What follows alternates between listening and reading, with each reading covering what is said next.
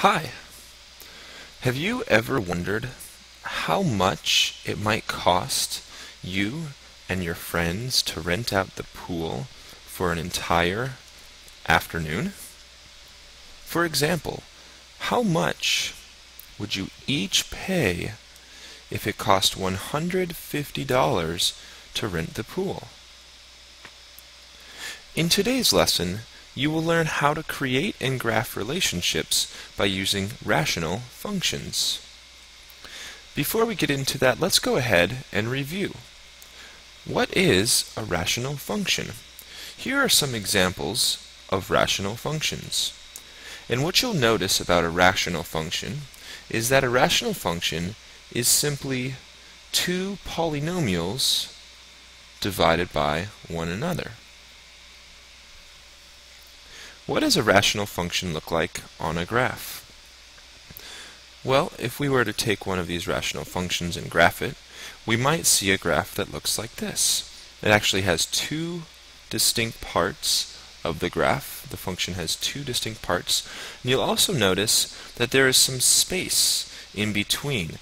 There's actually, in the range and domain, limits. We call these asymptotes. What common mistakes should you be looking out for? One thing that you may forget is that there are going to be input restrictions. Like we saw on that graph, these functions have limits in their domain. For instance, with the function y equals 2 over 7x, x cannot equal 0, because then the fraction would be 2 over 0, which is not within a range that we can graph.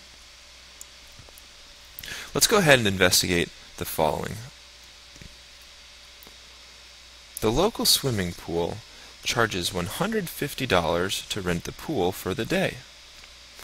Create and graph the relationship between the number of people renting the pool and the price per person. Let's go ahead and highlight what are the important pieces of information in this problem. Well, we know that the pool costs $150 no matter how many people are renting it. What is this question asking us to find? It's asking us to do two things: to create and graph the function between the number of people renting and the price per person. So using that information, we should be able to kind of translate now into our function. So we know that the pool costs $150. We also know that the cost of something, if you're splitting it amongst people, is equal to the price per person times the number of people. So I'm going to go ahead and look at that function here, that 150 equals the price times the people. Let's go ahead and put this into a graph. You'll notice I've scaled my axes. I've also labeled them. My input is the number of people, because changing the number of people is going to change the price per person. You'll notice that my output then is price per person. Each of those also has a label. In this case, the people is a number and price per person is a dollar amount. Remember our function here, $150 equals price times people.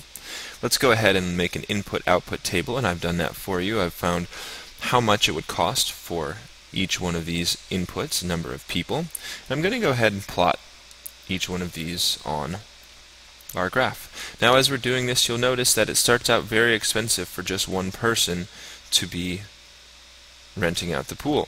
But as we add more and more and more people, the cost per person goes down significantly. And as we connect these points to make our rational function, you'll notice that it looks like it's heading downwards. It will never ever reach 0 though, because at some point every person has to pay. Even if we had 1,000,000 people, we'd all be paying a very, very small amount.